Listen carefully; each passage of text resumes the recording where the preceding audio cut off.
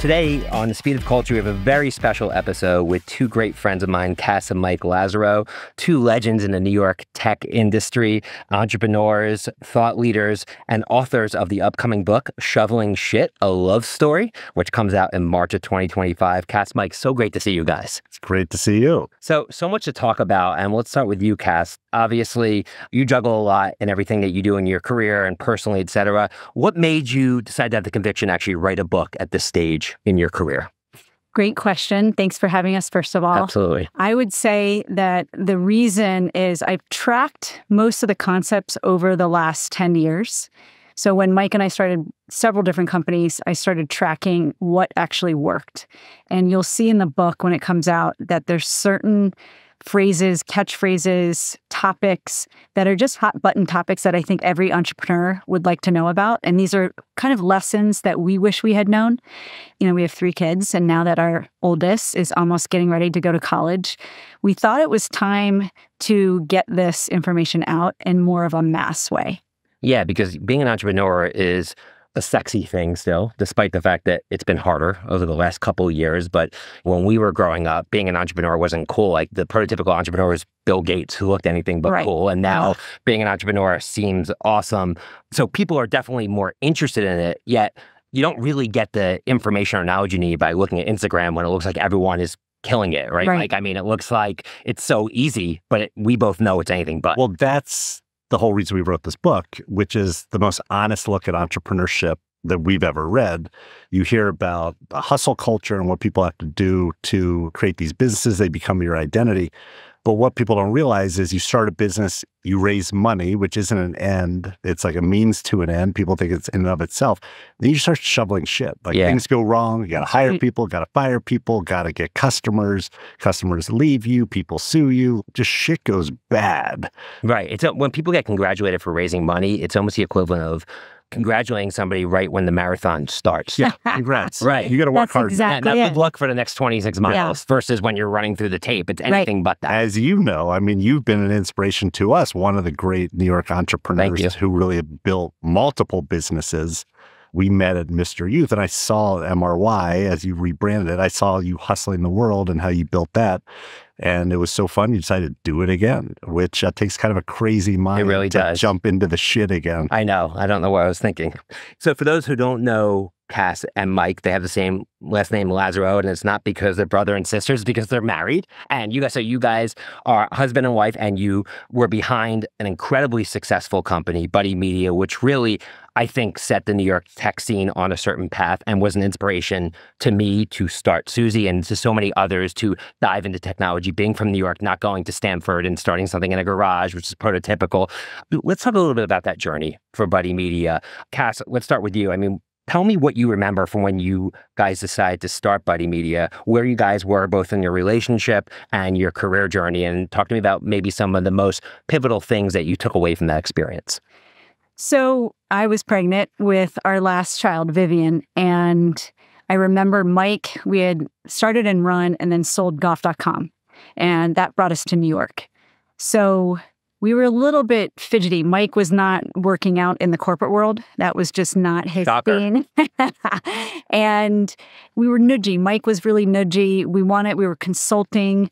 We had 3 small kids under the age of 5. Wow. And we literally just rolled into New York City. And I think I gave birth on May 24th, 2007. And as I was being wheeled in, I just had a C-section. Mike was on his phone, BlackBerry, and he said, I know what we're going to do next. And I said, oh, shit. Are you kidding me? He goes, no, we're going to start a company. That was May. By August, I was building desks with my daughter in a pram on the weekends while he had the boys going to do something.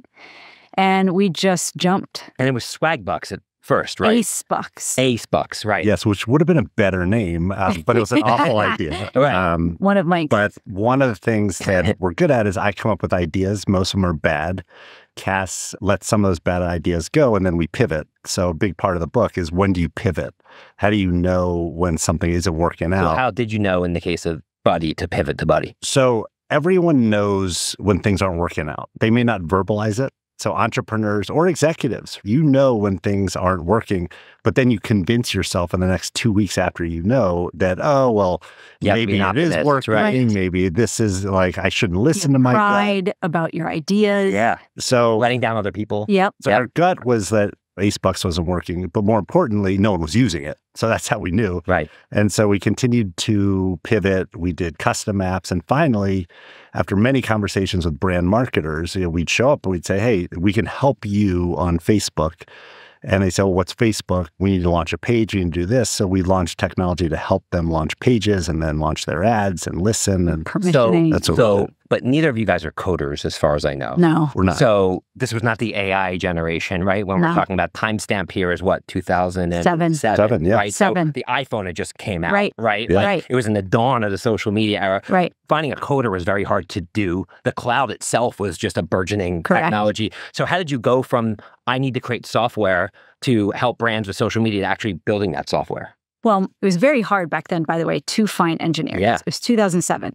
So they were very expensive. Especially in New York, right? Correct. Mike bought the company of one of the engineers, and that's how we started it.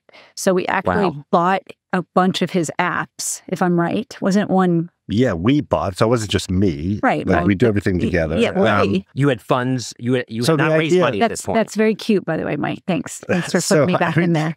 The idea was that, like, to get going, there are all these people building apps. And so I just reached out to all the top app developers. So on Facebook, on the platform. Facebook apps we're talking about. Facebook Yes. apps. Yes. And it said on the app, like, who developed it. And because it was Facebook, it was like real identity. So I just started reaching out. And one happened to reply. He'd built a bunch of the early dating apps Right. on Facebook. And I said, listen, you could build these apps or partner with us. We'll be the business people. You be the developer. And that's how we got started. And then we ended up buying another company. Which ended up being Buddy Media. Those apps you basically turned. And for our younger listeners here at the podcast, what you might not know is when Facebook first started, one of their monetization strategies was having brands build apps, much like the iPhone did. Exactly. And that was something that kind of got phased out over time. Right. No one needed their own Facebook apps. Exactly. But it was an opportunity, and it was a way for you to basically have a technological base in which to build Buddy Media from. And fast. We launched fast. Yeah. I mean, I'm telling you. Which matters. Which does matter. And Mike was able to raise money very quickly as well. So we had an office at 60th and Broadway in a matter of a month. Granted, we had to guarantee it ourselves personally, which is what... But you put skin in the game, which isn't easy when you have 3 young kids and to take that on. Yes. Who does that? Like, what couple that has 3 young kids decides to start a business? Obviously, you guys are a little crazy, just like me. But what gave you the conviction to even do it? Well, first you have to understand us. I met Kass in 1996. I just graduated college. I was 22. First kind of woman I'd really ever met. Like, she still is older. I don't want to spill the beans. Wow. You hear that? I'm much better looking. Yeah, well, that for sure. Thank you very much. Why do you think we're on a podcast? I love podcasts. And we did what all couples who were dating at the time do. We started a company together while we were dating. And so answering questions, why did you do that? It's not our strength. We do things that just feel right. Yeah, well, right. I would answer it also and add that I think there's a real big bond between us in our work ethic, our passion for doing things the right way, the moral conviction kind of part of us, like we can do this together. We can build teams that actually like coming to work more than they don't. We can be great at pivoting when it's really hard. And I think that was the love. And if you think about why we called it Shoveling Shit, a love story, because we think all entrepreneurs who love shoveling are unstoppable, right? If you can learn to love shoveling, you will be unstoppable because that's all you do. And so what we realized is part of our love language, if you will, as cheesy as that is our respect for each other when we work and how we don't overlap. Because that's one big thing everyone's got to know. We do not overlap whatsoever. There are days and weeks in our companies that we didn't see each other. We saw each other when we went to work, maybe when I said hi at lunch, and then we went home because we had implicit trust. And so he's more the visionary salesperson, and I took on all the operations and marketing. Yeah, I mean, you can tell this. I mean, I brought several investment opportunities to Michael over the years, and more than one occasion, he's like, let me run it by Kass. And then he comes back and you're like, I think it's too expensive or it doesn't make sense. And you could just tell the respect is there. Mike has been incredibly successful in his own right, as have you, but you could tell that you have that mutual respect where you, Michael, respect Kass's opinion and you very much partner in everything. This was post Buddy Media, and we'll talk about that later, but I personally experienced that. But going back to Buddy Media, so you mentioned Michael raised the money, right? He went out there. Talk to us about what it was like fundraising way back then when dollars were much harder to come by. I mean, Mike, tell him about the Howard Lindzen story, because that's really... So we talk about a lot of these stories in the book because they're characters who we all were younger, didn't know anything about anything. Some of them have gone on to do great things. I mean, we had as earlier investors, like our first investors, Mark Pincus, who started Zynga, and Peter Thiel, who was on the board of Facebook, and Ron Conway, who backed Google. And it all started with the conversation with Howard Lindzen, who owns StockTwits, and he's just a great kind of content creator and personality. And we bonded over the golf industry. He knew I sold golf.com. He cold called me and I ignored him because he had a company called Golf Now in the tea time business. I eventually got back to him. I helped him with that. He was the first call I made at Buddy Media. He committed on the spot at the Stone Rose Lounge in the Time Warner Center. And he made a few introductions that we went from not having around to like a week later, we had people like Roger Ehrenberg and Mark and Peter and Karen Klein and all these people on board. And entrepreneurs, you never know where you're going to get that break. We've gotten like 50 breaks, meeting Howard, meeting people early on at golf.com who helped us find money. And you kind of make your own luck, but a lot of the luck is luck. A lot of the luck is like, oh, wow, that happened. And getting yourself out there, being able to make your own luck is kind of a big part of our career. And I think one of the big lessons there was that we realized why, and we deal with this with a lot of our companies that we invest in. And we learned it too from the golf.com days, because we actually had a time where we were bought by a company that then went out of business and they didn't go public. So we were like forced into bankruptcy and bought ourselves back out and had to start it again. So the lesson of never run out of money and always thinking that in our head. Mike was so great at fundraising because he never stopped fundraising. Yeah. And I'm sure you do this too. You close a round. Every no get you closer to yes. Right. But there's never a stopping point. Even if your round, you just had a round. And so one of the things we did very well is he would continue to network.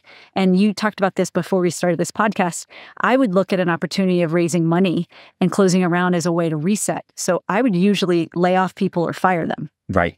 And clean up. Because you're fundraising on a set of forecasts. Correct. Expectations that you have to deliver for. Right. And so I would like to actually shrink the team and see who we needed, what was working, what was not working. And while we celebrated the fact that we actually have money and we're moving forward. Yeah. We always thought about everything we did in kind of headlines and marketing.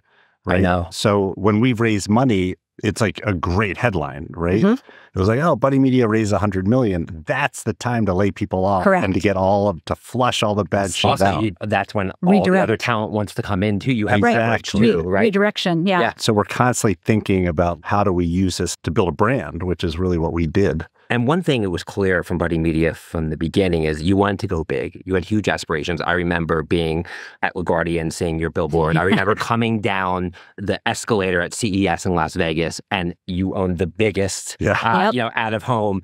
Kass, you were obviously behind a lot of like decisions in terms of like, will this pay back? How do you act pragmatic, be numbers driven, but at the same time have the conviction to go big?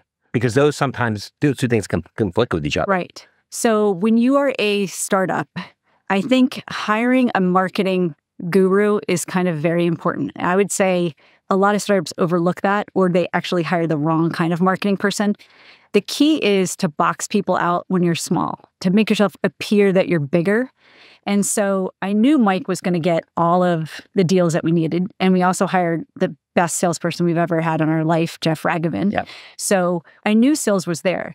But we were competing in a huge space. How many competitors did we have? 100 funded competitors. 100? Most of which ended up at a zero, talking about timing being right, which we can get into in a second. And if they could actually get the right model, right? Right. So we had this idea with our team and our marketing person who worked with us for a long time, Catherine Bateman. And I said, there's got to be a way that we can look bigger. And she goes, I know no one's doing this, but there's a lot of space in airports. And I said, wait a second, if we could actually reach these customers between Thanksgiving and right after New Year's when they're traveling, and if we could own things, it would be incredible because they would say, oh my God, they're big.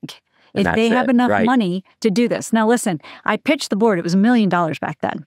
They thought I was crazy. We had a huge fight over it, and I would not walk out of that meeting until they said yes. Now, do I have exact numbers on whether that paid off? No, but I think at the end of the day, we had 8 out of 10 of the top brands. That's what I was about to say. In order for you to have the General Motors and Fords of the world and Procter & Gamble's, I know you worked with all those companies. They're not going to hire you, especially as a technology company, when you talk about data and all those things, unless they trust you. And trust is in brand, and brand is built by doing things like that. Right. And it worked. And we also, even though we played $1 million over, I think, 6 big markets, most of the people, especially our competitors, couldn't afford it.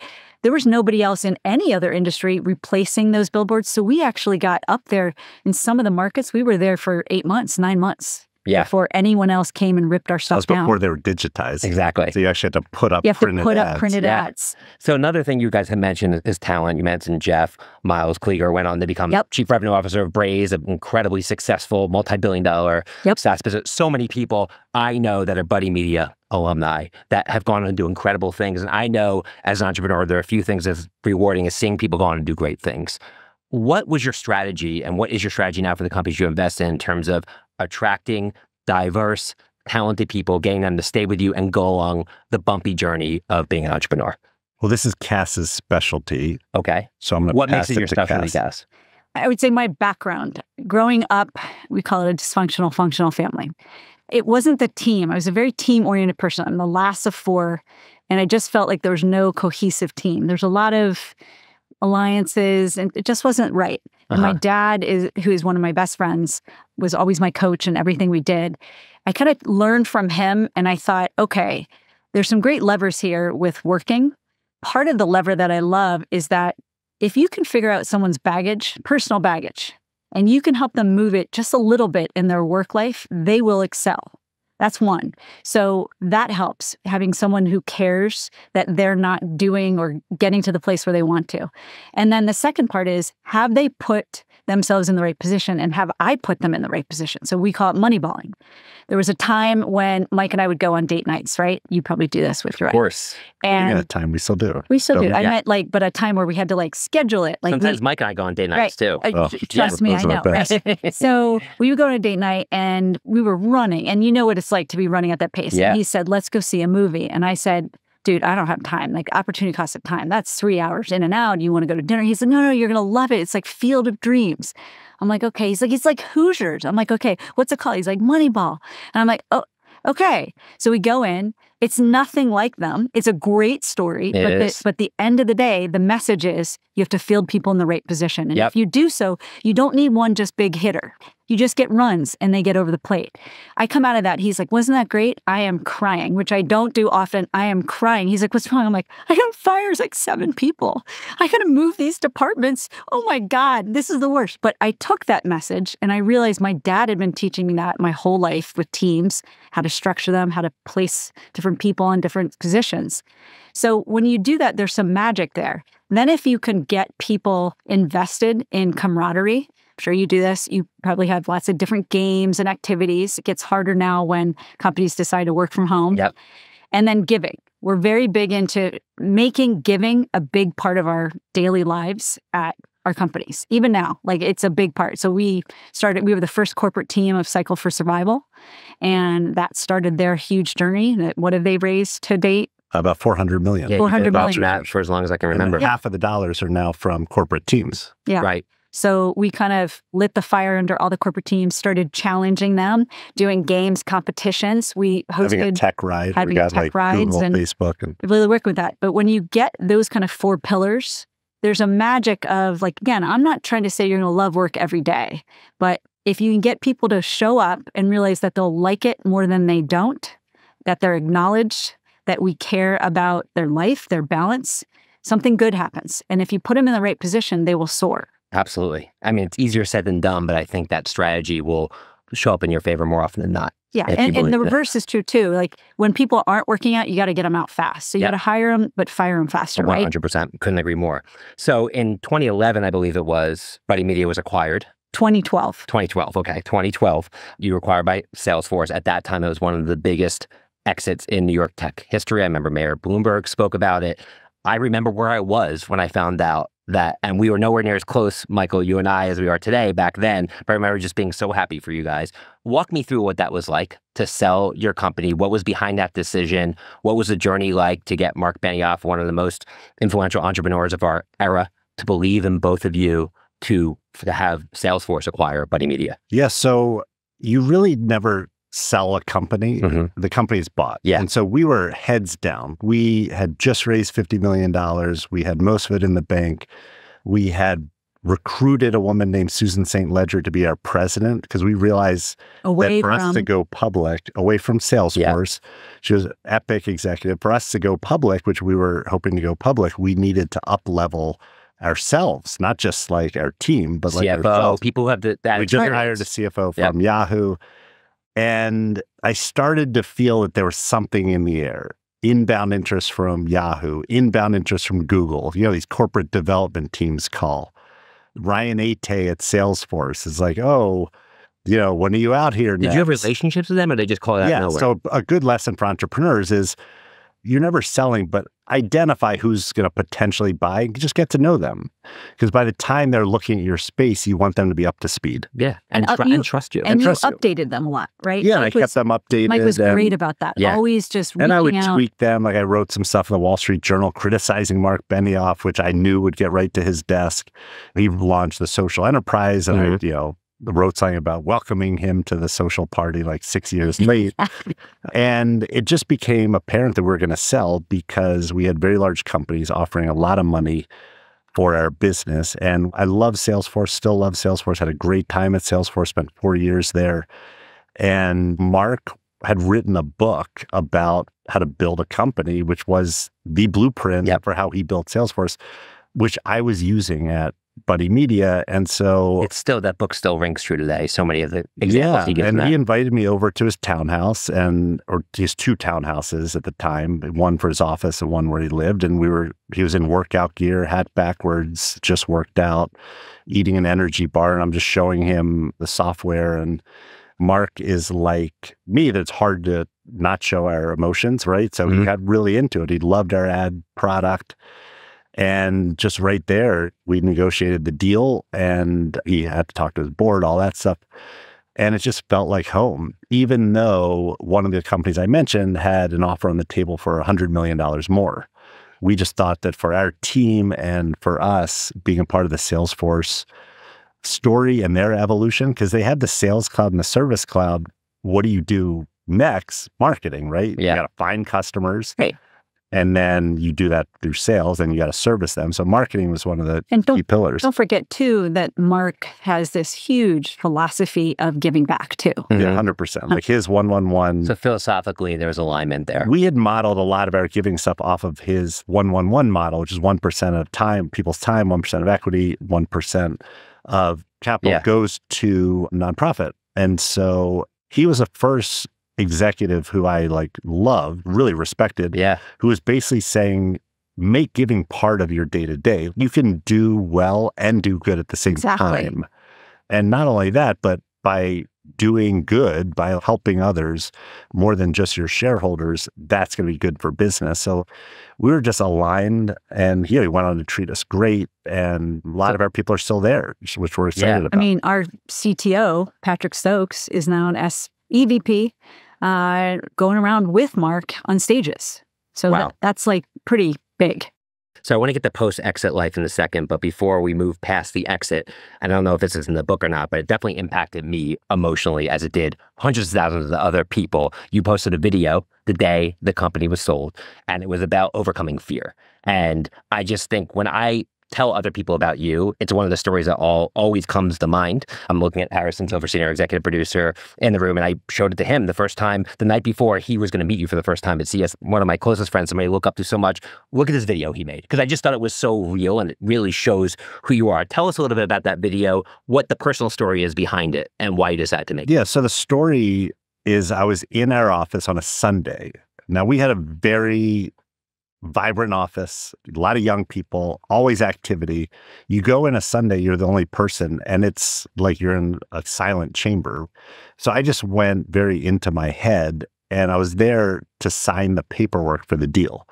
And so I signed the deal. And like, as an entrepreneur, a lot of people look at overnight success stories, but at this time, this is like a 20-year overnight It truly, thing, that right? is the marathon. Yeah. Right. And so, and this was like life-changing money, right? We're talking about, I mean, to me, $800 million is a lot.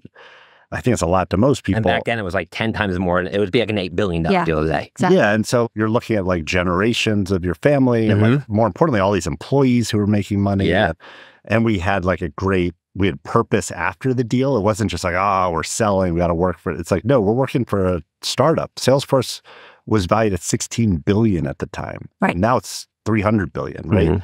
So there's a feeling that this could really grow. We wanted to be a part of that. And I just felt very grateful. And I really went to two people. One, Jen Goodman-Lynn, who's no longer with us, but started Cycle for Survival, who was a very good friend who had passed. And I thought about someone else who had gone through, Ben Breedlove, who people may not have heard of, who had the same heart condition that I had. I had this heart condition, survived. They didn't. Ben had put together a video in the same format. So in the same note card format with music. Mine was the Carey Brothers Ride. Carey Brothers, great musician. We went to Northwestern together. So he let me steal his song. It was a very emotional song. And so I just put together a message and recorded it, put it out there. Didn't really think about it. Looking back, it seems to be like a high douchebag factor. Of Not at all. Not at all. Looking back, it could have... It humanized you. Yes. I agree, but it could have, like the fact, I didn't really think about it. But ultimately, it was about getting past your fear. Yeah. So talk to me about why that's important. So fear paralyzes people. And it gets us to make the wrong decision all the time. And I'm not talking about just fear of like running away from tigers and sharks. I'm talking about like fear of what our parents think, fear of what others think, fear of being a failure, right? Fear like imposter syndrome, right? Like fear of people not liking your social media posts, right? Yeah, and so you make decisions because of that are not great for you. I look back at like after 9/11, there were like 5,000 people who drove instead of flying in a plane who actually died in car crashes. The fear caused all this stuff. And Jen, who was Fearless Jen, didn't say, don't be scared. Don't live without fear. Just don't let it really kind of stop you from doing what you want. And more importantly, make an awful decision. So I think when my basically heart stopped working, right? I have an artificial heart valve and aortic valve. That was the first time that I started living fearlessly, just getting out there. And basically it comes down to what's the worst thing that could happen? What's the worst thing that can happen if I ask Kass to dance? What's the worst thing that can happen if I start a company? What's the worst thing that can happen if I write a book? It just doesn't sell. Or what's the worst thing that could happen if you ask for money and someone says no? Or help. Or help. Right. You're still alive, right? You still have like, no matter who you are, there's something that like you could be appreciative Mike, of. I would add that before your heart surgery that saved you, you were a pretty anxious individual. 100%. I had it at 19. I had ulcers because I was like that. Yeah. That anxious. Ulcers. Multiple ulcers. And I was anxious about getting into the world, doing stuff. Not knowing. I just overthought things. And afterward, it's like, oh, I'm good. Right. Like, this is like extra innings. Well, there's that old adage, like a wealthy man wants 1,000 things and a sick man wants one. Right. Exactly. And once I think you're brought down to that level. And his mom will say that he got out of that surgery and was totally different. It was like the entire anxiety that had been sitting on his chest was gone. And being married to Michael and seeing him go through that, I guess from an outside perspective, how do you think getting past fear helped him and helped you and other people as entrepreneurs achieve what they want to achieve? I think, as Mike said, you do not get stuck. So having to make new decisions, having to pivot, having to change your mind, having to do something over or redo something, that to me is just different software versions. I look at no perfection. Let's just ship imperfect products and improve them along the way. Guy Kawasaki said that. So when you have fear, you don't do that. You get paralyzed, you stop. You don't make the right decision. You don't make any decision. And I think being with him, that is always something that keeps me going. I should have a lot more fear. I did not have, knock on wood, any kind of health scare when I was younger. But you started the business with 3 young kids at home. Yes. So you don't do that if you're scared, like, will I be able to be there for them, financial, all that I stuff. don't like companies where people are not seen. And so I'd rather build companies and build teams where people can be seen and acknowledged and appreciated. And if I do my job and I get them in the right role, they will do their work. I empower them to do it. I don't need a micromanage or anything. And I'd rather do that and take that risk than be like, okay, which corporation should I go to? Yeah. So one thing I really admire about both of you guys is that you haven't really changed post-exit. And a lot of people do. A lot of people let money impact them. They try to find new friends. They up-level in ways. They set the wrong value system for their family. And I tell this to people all the time, you guys haven't, and it makes you guys truly unique. And not only that, but you still work hard and you started a venture firm and you're writing a book and you're doing all these things. I guess, Kass, from your perspective, like, what is the magic to doing that? And what gave you the motivation to want to keep going after you have such a big financial event in your lives to keep wanting to build stuff and actually be here doing this podcast interview today? Something that motivates me is helping others. And it's a form of also gratitude. So yes, after Buddy Media, Mike stayed for 4 years. I got out of there after 6 months. And it was very nice of Mark to let me do so. Yeah. To kind of reset. I had a lot on my plate with 350 employees, as you can probably imagine. Yes. And the kids. And they needed me. It was time. And you do need a little bit of a break. But I think I suffer when I'm not around people who are teaching me something and then something I can teach them. I want to do that. So that motivates us. On a daily basis, on a weekly basis, Mike and I still get calls from lots of people, friends of friends, where you talk to about an idea, where you walk them through how you should start something. Can you help them with fundraising? And at a certain point, I said, Mike, I think it's time. We have hundreds and hundreds, if not thousands of people who've asked us the same questions. So that was the motivation for the book. And the motivation, I think, for being investors is I think we can really help. And we know what it's like to shovel shit. You know what it's like. Yeah. And what can we tell them so they avoid the pitfalls? And can we help them choose the right founder, the co-founder, level up a team? How do they communicate across and down? How do they retain employees? What about hiring? So I think that is potentially the strength maybe that we have that we're willing to give away. Right. Which I think is fantastic. So we hadn't gotten into this, but you have a venture fund and you guys have made some awesome investments. I'm sure you've had your fair share of misses, just like every other investor, Liquid Death being one of them, which is a great success story. Talk to me, Michael, about just the journey of going from an entrepreneur to starting a fund. What have you learned from investing in entrepreneurs and kind of being on the outside in? And what are some of the areas that both of you guys are looking at today for areas to invest in? Yes. So we started making investments in 2009, 2010, and we just never stopped. So we've done like 100 of these, both within a fund environment and our own personal. And I love entrepreneurs, and Kass does as well, but I love every deal. Yeah. And so like I sit down and talk to an entrepreneur and I immediately like, yeah, it's great. This is how it's going to work. And then I talk to Kass and she's like, oh no, that's right. Like, and so that is really good, having that balance of I get the deal flow. We're friends with so many entrepreneurs. People come to us, like we were public throughout Buddy Media, having someone who's so grounded to basically really be able to think about how do we operationalize this? Is it going to work? What's truly the size of the market? Yeah, when they pitfalls, scale? right. And we really look at companies through like, who's the founder? Is it the right founder for the right industry or the right company? How big is the market? It's hard to build a really big business in a tiny market.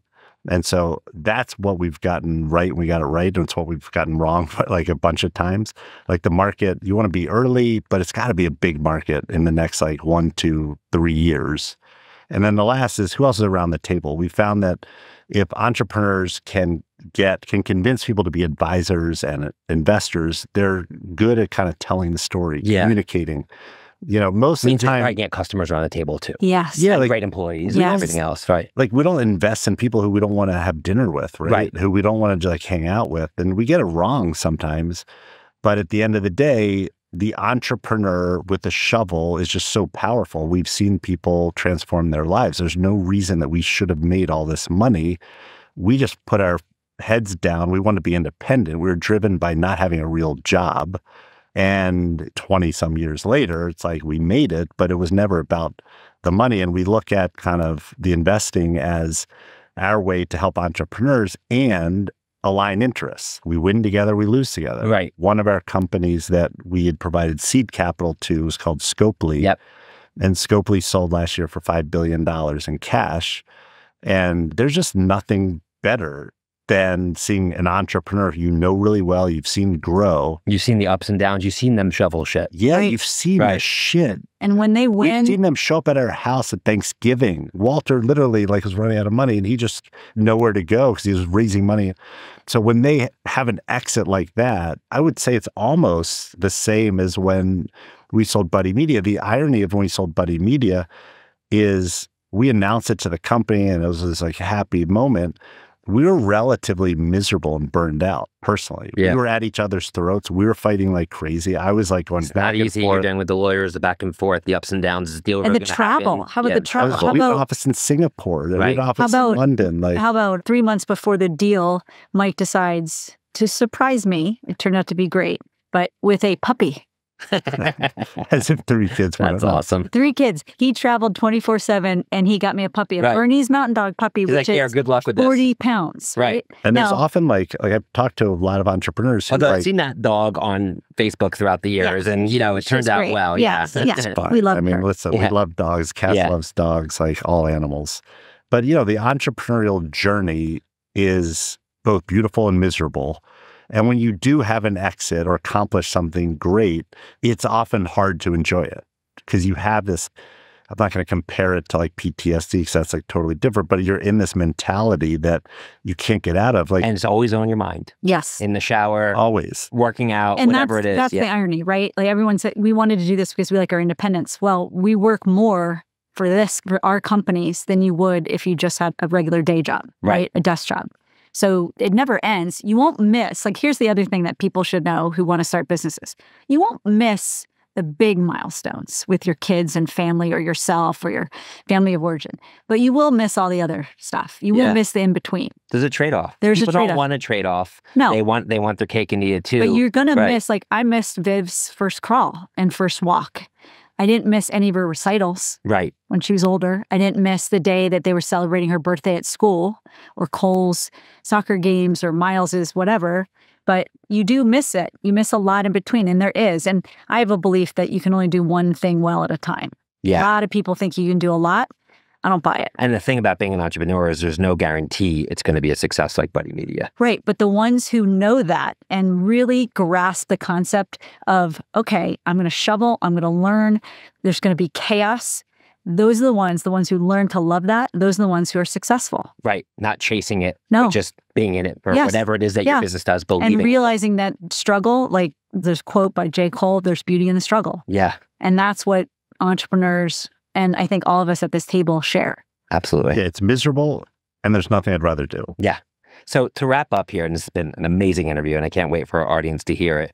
I'll start with you, Michael. If you look back on your career from the golf.com days all the way through today and the success you've been in your life, both personally and professionally, and you had to point to a couple things in terms of what drove your success. We talked about getting on the other side of fear, so maybe we could skip that. But anything else, what else comes to mind? I always look at a few key relationships that without those, I don't think we would have succeeded like we've succeeded. Right. So we had to buy golf.com back. I happened to network to meet a Chicago golfer who also had one of the few venture funds, Keith Bank, who agreed to put in money and made introductions to someone who then made introductions to the other money. Howard Lindzon committing on the spot and making the introductions. And so being open, always treating people with respect, because you just never know. Things do, what comes around goes around. I helped Howard sell that business and figure out that business just because I liked Howard. He then turned around and helped me. So, but what was his email to you? What was the? Well, listen, after we raised the first round and I thanked him for it, he sent me an email in 2007, which I still have, which says, you should get back to emails. Always. Because I ignored his email first. And also Gary Vaynerchuk, you gave him his first office space, right? And now he's writing the foreword to your book. Yeah. Yes. Gary's Gary, you are you. We met really early on. It's not a surprise that you've gone on to do great things. Hopefully I've helped in a little way for you and for Gary. Sure. I know you guys have helped me. you have it, entrepreneurs have it, but everyone can point to a few key introductions of people who really made just an oversized contribution. Almost like the supporting actors in the movie of your life. The people who come in at the right moment and help you get through. They unlock hidden doors that open up a whole brand new world. And when we moved to New York, which we always want to do, we sold golf.com for $25 million, but we didn't own that much of it. We made $3 million, right? Which is a lot of money. Total over 8 years. Right. And also, so we were psyched. That's a lot of money. Divide that by 8 and divide it by 2, and it's, And we also made zero. Taxes, right. We made zero income. We had no salaries for the first 2 years. Right. There you go. Right. So when we moved here with... And that's most journeys in entrepreneurship versus the buddy story. Correct. Right. That's kind of...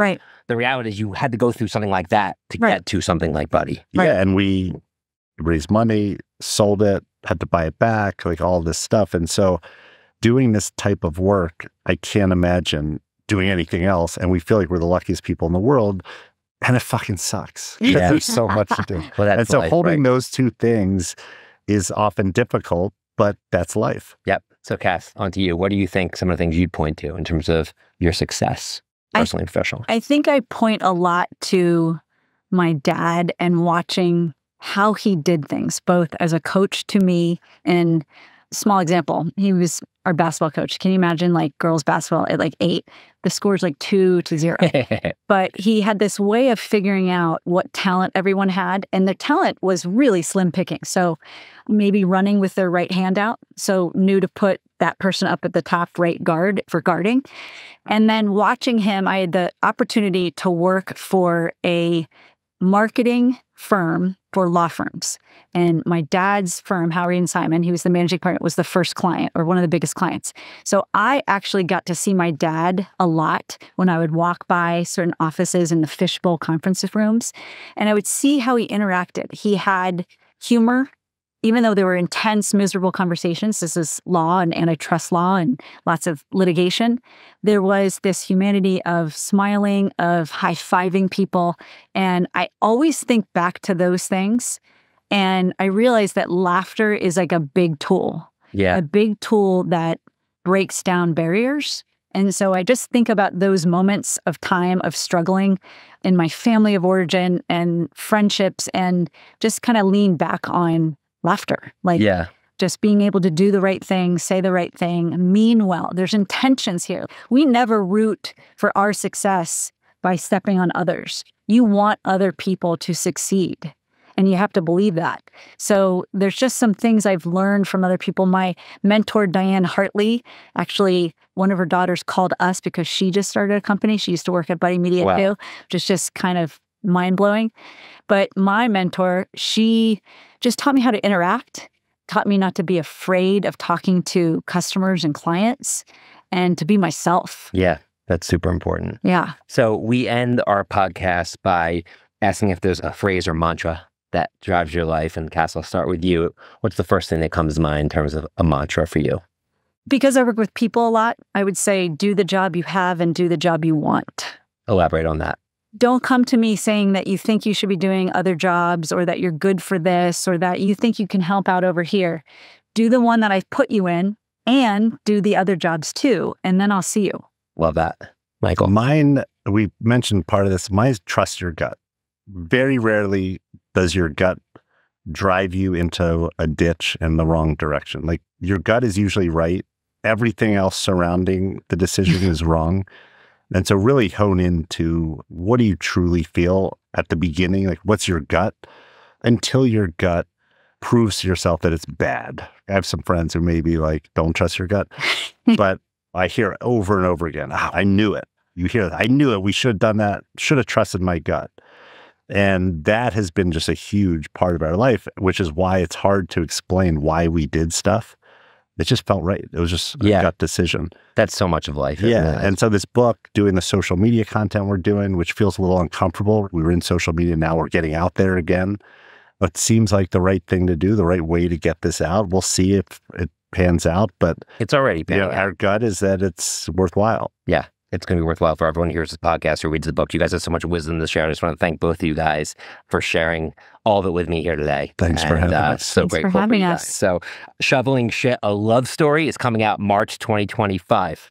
Buy a copy. I know we are going to be buying copies for every employee at Suzy because I want our team to learn about the great learnings from Kass and Mike. So on behalf of the Suzy and Adweek team, thanks again to Kass and Mike Lazerow for joining us today. Be sure to subscribe, rate, review the Speed of Culture podcast on your favorite podcast platform. Until next time, see you soon, everyone. Later.